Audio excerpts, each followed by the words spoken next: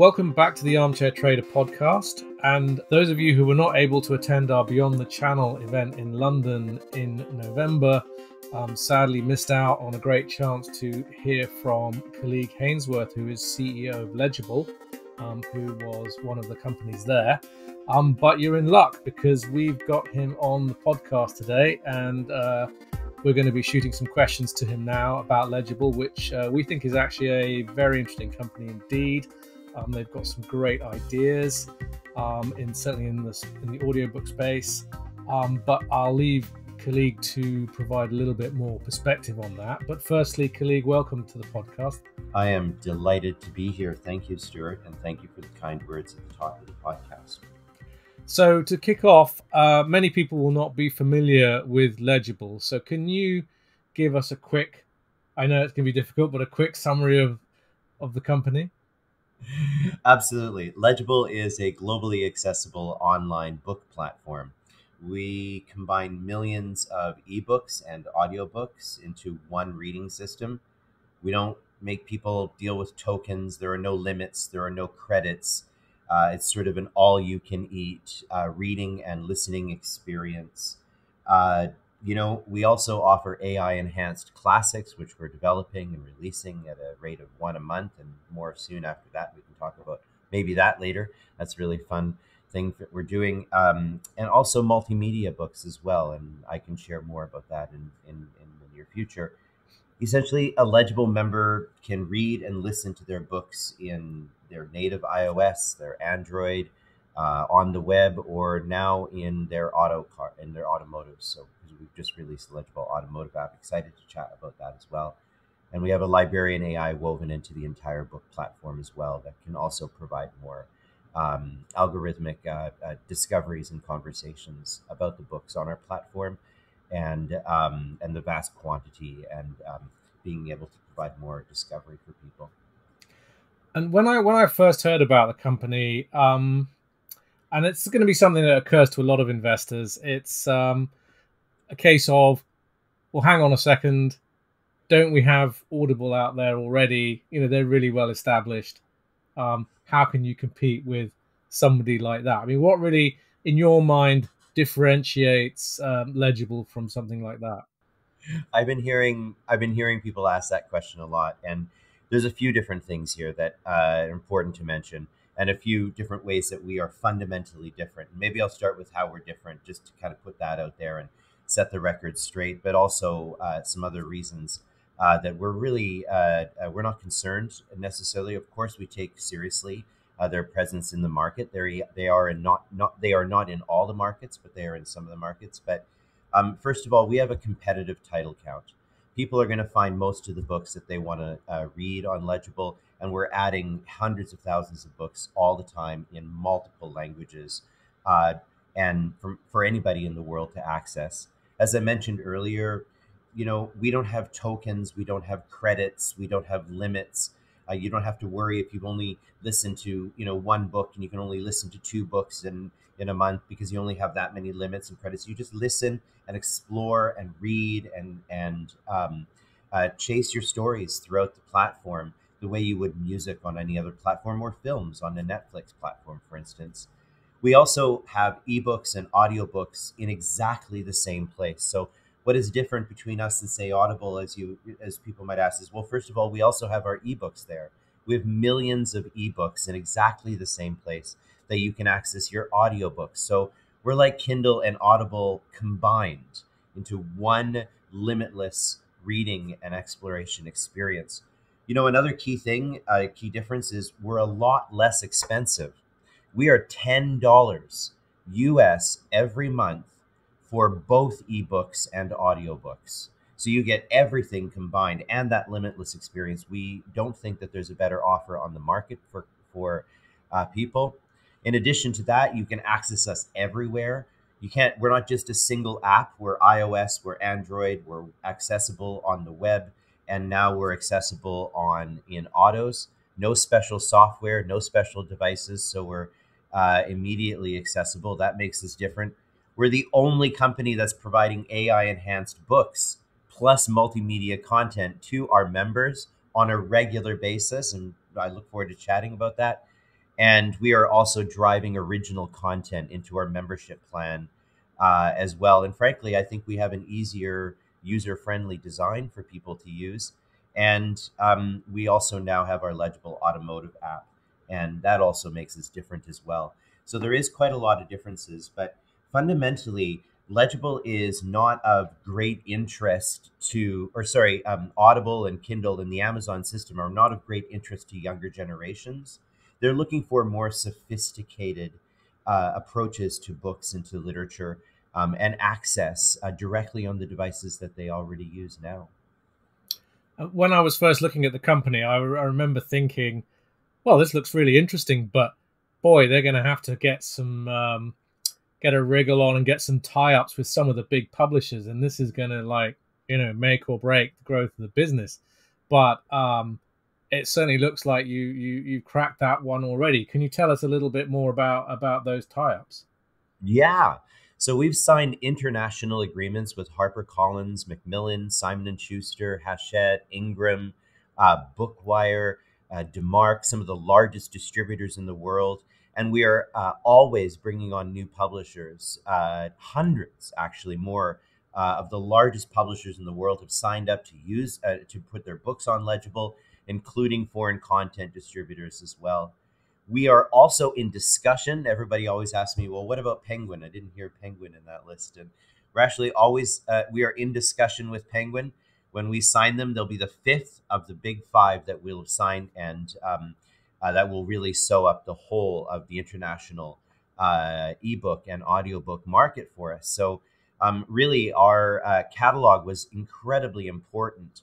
We wanted to ensure that we had, I guess, table stakes with the largest platforms in the world, like Kindle and Audible and Kobo, and that was critical for us because we not only wanted to offer people, this amazing access and experience of having an unlimited reading experience, as well as these multimedia and exciting new original content for a 21st century digital publishing audience.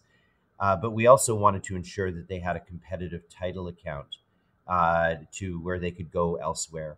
We wanted to ensure people could get the best and the latest and the greatest books that were out there. And we're very, very grateful that we have been able to do that. And that's largely been on the strength of Legible's business model and unique differences in the market today. And earlier on this call, you mentioned the magic words artificial intelligence, which will have many people's ears perking up because it's such a hot topic in the investment community at the moment. Can you go into a little bit more detail on how artificial intelligence features in the Legible offering? Everywhere. We started building our librarian AI before artificial intelligence became a buzzword in November of 2022. We started developing our librarian AI in actually February of 2020, and we released it in February of 2023, I believe. Fully released it into our both our web app, and then in the summer in our iOS and Android apps, and also, by the way, in our automotive app. I'll come to that shortly. So AI is really a thread that runs through everything that we're doing, and it's essential because we are in the perfect industry for AI tools to be built. We are in the industry of books and learning and knowledge. And we have been treading very carefully, by the way, with our AI development and use, because our publishers are very concerned, and I'll come back to that in a moment. But this AI runs as a sort of golden thread through everything we're doing. We are now building and soon deploying a revised web page, which is going to allow people to sign up using an AI for conversation. So you show up at legible.com, you go to click to sign up for the service, and now you're talking to the librarian, which is asking you some very basic questions. And then when you're finished your conversation, all of that, those, your personal information for your account is placed in your account service, And then all of the books that the librarian has ascertained you would be interested in are all put forward on your browse page so that they're ready there when you arrive.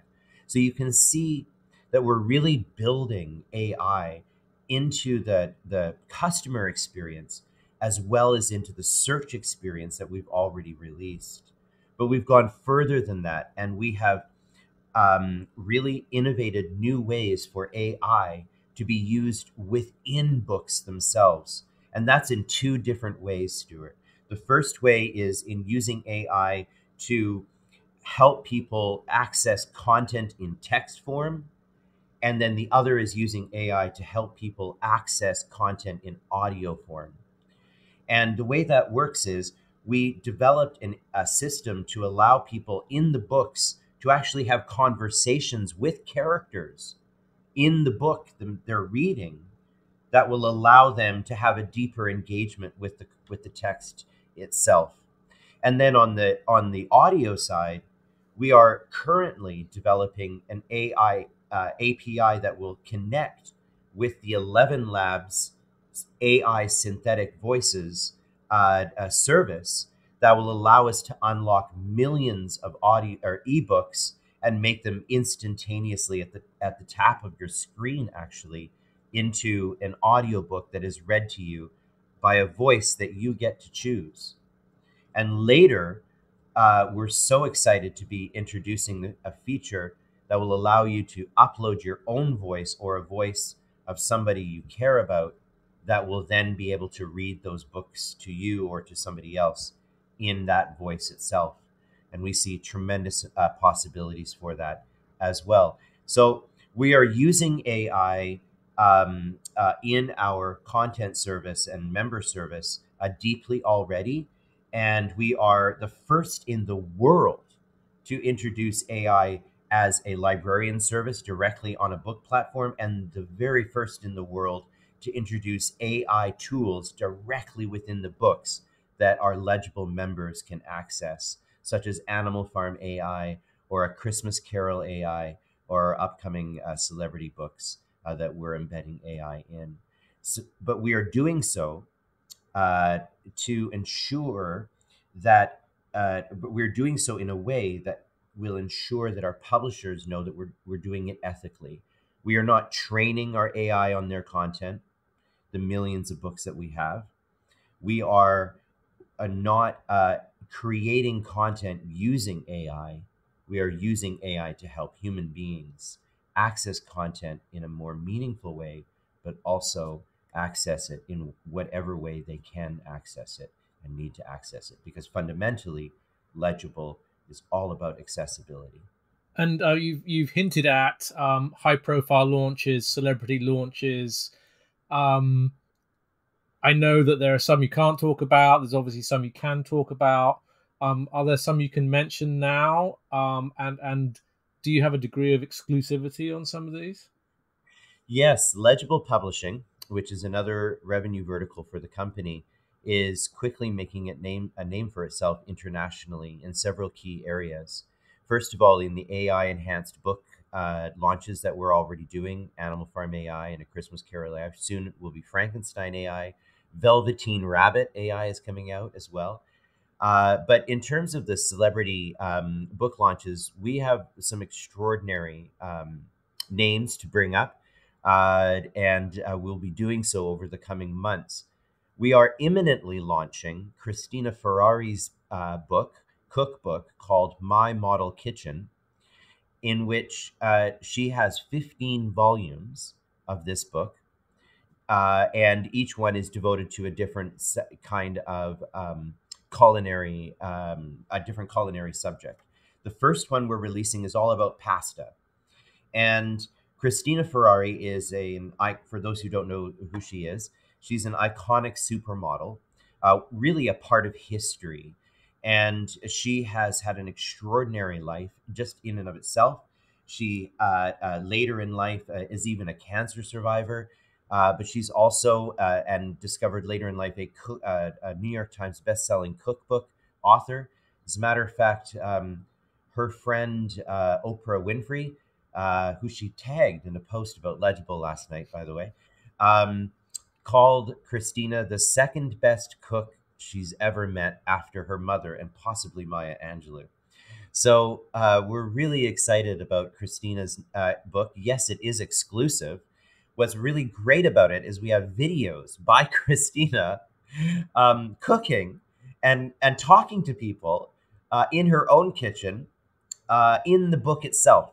Not only that, but Christina worked with Legible to develop her own sous chef AI, which sits embedded in the recipe of every one of in every one of her recipes in the book, and allows you to do things. Let's say, for instance, I'm not sure if this has ever been the case with you, Stuart, but let's say, for instance, you are you're reading one of her recipes and you want to cook one of her recipes, but you don't have one of the ingredients. Well, the sous chef AI is right there, perfectly placed. Just tap on it in the book, and then all of a sudden you are you tap on it on the book, and all of a sudden you're talking to it, and it's providing suggestions about what to replace it with, what to do, and the differences and that sort of thing. So it's really exciting to see that, and it will communicate with you in any language that you want. If you want the recipe read to you, for instance, in Italian, it'll help you through in Italian. So we're excited about that book. On everything that is happening. We're being featured at the Orange County Fashion Week in March because of Christina and this book, and we have an exciting year ahead with her. And we're releasing a new volume of Christina Ferrari's new cookbook series, My Model Kitchen, every 2 months, actually. So we're excited about that. But then that's just the beginning, Stuart, of the people and celebrities and the people that we're working with to produce their high-end books. Very excited about it. That's fantastic. Again, something that you've touched on very briefly earlier on in this podcast, and that's a thing I found really quite interesting, which is your partnerships in the automotive sector, the mass transport sector. Now, this is something that sets you a little bit apart from other companies in the space. And names like Tesla, for instance, have been mentioned in recent news that your company's put out. What's going on there in the automotive space?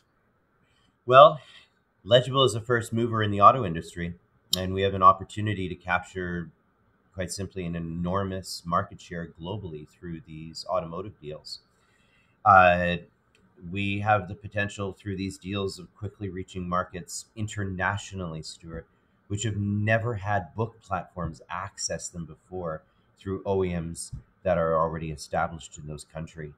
We have contracts, for instance, with 4 automotive app distributors to deploy like our own custom-built automotive app into potentially millions of vehicles this year. The Live One Slacker Radio is its own agreement. They provide audiobooks they provide content to Tesla Radio, and Legible will be providing previews of that content to Tesla through this arrangement. And then obviously that's branded content as well that we're offering. But with all other vehicle manufacturers we're being offered in, Legible will be a standalone native app in the car's infotainment system. And Stuart, that's just the beginning. We're not only a first mover and into these auto markets, many of these vehicles we will be the first and only audiobook and ebook app in their vehicles. But it's being built for and styled for those vehicles themselves. But not only that, but we're also talking to the distributors and the automotives, our partners, about developing books that will be specific to the automotive industry. So as cars continue to develop, and believe me, they are becoming less car and more gadget now, more technology than car. And as cars develop more, infotainment systems become increasingly all-encompassing because we're moving towards a driverless future. And so the infotainment systems are I've seen them with my own eyes in these rooms at the automakers I've even been in to see, and you can see surround sound um, screens, for instance, that are being developed for cars not too far in the future. But for now, there are a tremendous amount of systems within the car that allows Legible, for instance, to be able to develop specifically for the infotainment system of a specific vehicle or manufacturer to allow people to have heightened experience of audiobooks, for instance. And certainly already, as of now, access of to ebooks in those books or in those automotives as well. And some people say, well, what are ebooks going to be like? You can't read an ebook while you're driving. But there are screens in the back of seats now, and increasingly, one of the biggest, most used apps in the infotainment system in cars today, in modern cars today, are gaming apps. So there's a huge audience for people that are consuming content in the vehicle and not driving it. Not and So for all those, we'll have ebooks and these interactive books and audiobooks as well. But for everybody, we'll be right there offering audiobooks and for drivers. Yeah.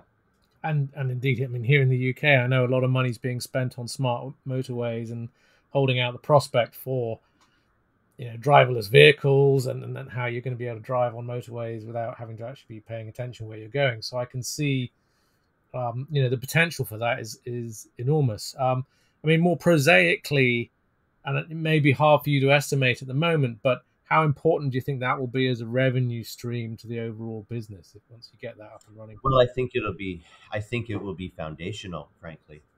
And it will be a very significant portion of our early growth. But I will say this, and I'm not providing any forward disclosure here, by the way. I want to be clear about that. I want to be clear that I'm just talking. I'm not giving anything like that away. But here's how my opinion will how I feel from an educated opinion is. I really think that our automotive play will bring us a lot of traction right away, and will continue to develop and grow that traction. But it will quickly be outpaced by just general subscription or uptick of our subscribers, and through our global publishing. I haven't mentioned yet that we have global exclusive rights to 12 never before seen Stan Lee characters and stories, and we're releasing those at a rate of one. We're releasing comics that are being made specifically by and for Legible's own platform by some of the biggest comic writers in the world right now. And we're releasing those at a rate of one a week, I think, starting this summer. I might be wrong about that, but I think it's starting this summer. And that is a forever industry that keeps going and going and going, and we keep developing. And we're only doing 4 stories in the first year, so we have 3 more years to introduce 4 more characters and stories into this ever expanding universe that we're developing. So we know, just on that vertical and our publishing vertical and our increasing membership and subscriber base, we know that will outpace the automotive. But it's such a critical market for us, because we know how much value we can bring to it and how much value it will bring to us over time. And I wanted to touch on also Legible's social mission, because you have also embedded that as a key part of the business. You want to make the world a better place at the same time. Can you talk us through what you're trying to achieve there as well? I would be delighted to. And it actually pulls everything together, Stuart. It's a great question. Thank you. Because everything that I've been talking about can be summarized in really 3 words: accessibility, sustainability, and literacy. That's really what Legible was founded on and what guides every one of our decisions. So accessibility does not just mean, although this is critical, making sure that Legible has tools for people who struggle, for instance, with um, ADHD, for people who struggle with any kind of reading disability of any kind. We want to make sure that they have equal access to content. But accessibility also means that socioeconomic accessibility, ensuring people have different ways and can access this content in their own way. But it also means making sure that we are giving it to people in every way that they can possibly try to access it.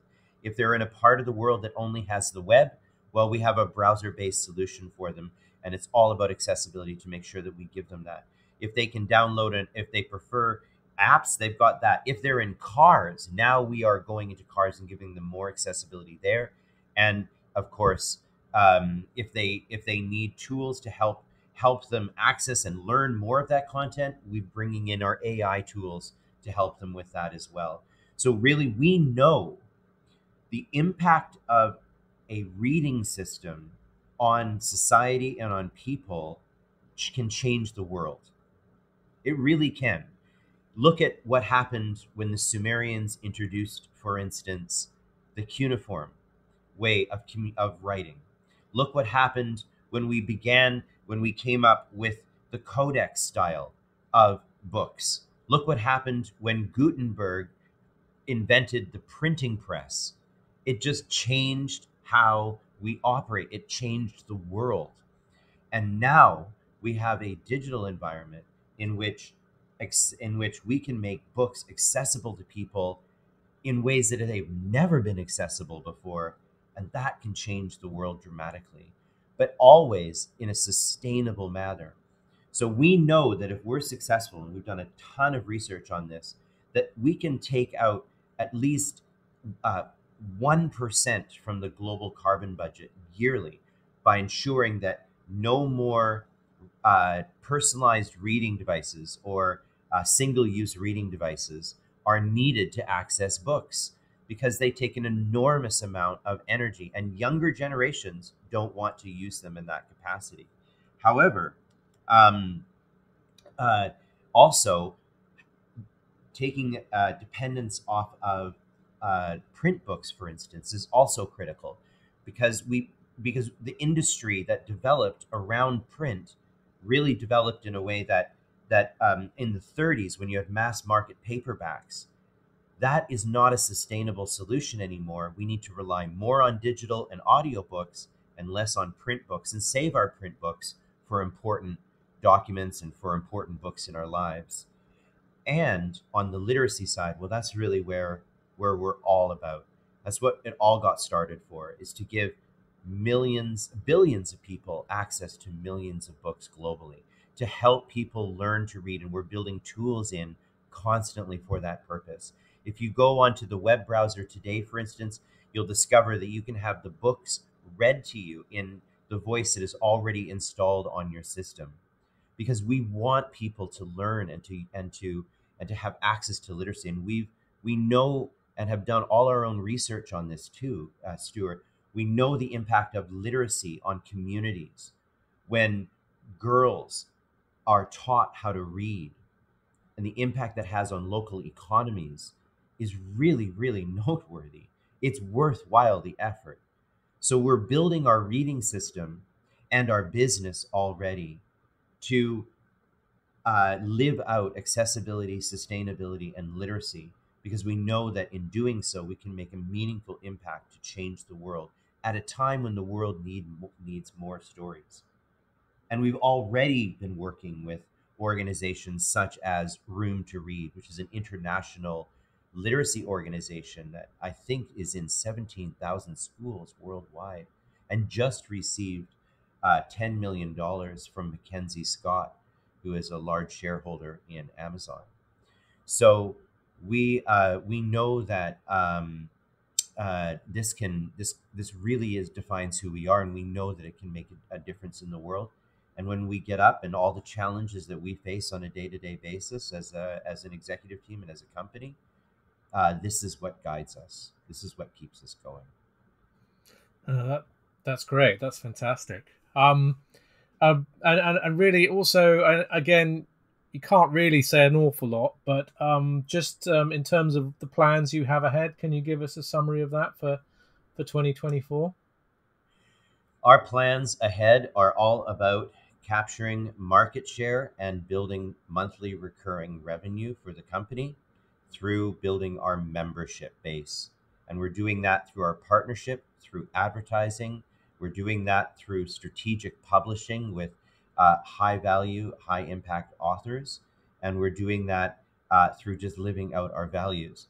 What that looks like in terms of specifics, that looks like a lot of advertising. You'll see us everywhere and doing everything. You'll see us some really fantastic auto partnerships about coming up here, and really the deepening of those relationships with those auto partners. And then you'll see us this year developing some really critical features. One of which I've already mentioned, which is the text to speech ability, giving access to books that publishers want accessed. I should add that as well. Not all publishers want this, and they have a right not to, but a lot of publishers and independent authors do. We'll be looking into just giving a constantly better user experience for our members. Really, we want to delight people. We want Legible to be a place where they can have just the best experience exploring books and finding their next read and more. And we know that that is an ongoing journey. So look for a lot of app improvements and developments and new features in the near future. But we're going to deepen our transportation industry in the coming year. And we're certainly going to focus on building out more and more AI enhancements in our books as well as in our platform. Oh, that's fantastic. And the share's currently trading on the CSE in Canada, and you managed to get hold of the stock ticker READ, which I thought was a nice touch as well. That is also true. We're also trading on the Frankfurt Exchange under READ as well. And we're trading on the OTC, the QB, under LEBGF. Yeah. But yeah, we got Read. And we're going to, we're rather proud of that, actually. It's exactly what it is. Yeah. What we are all about. No, I thought that was ideal.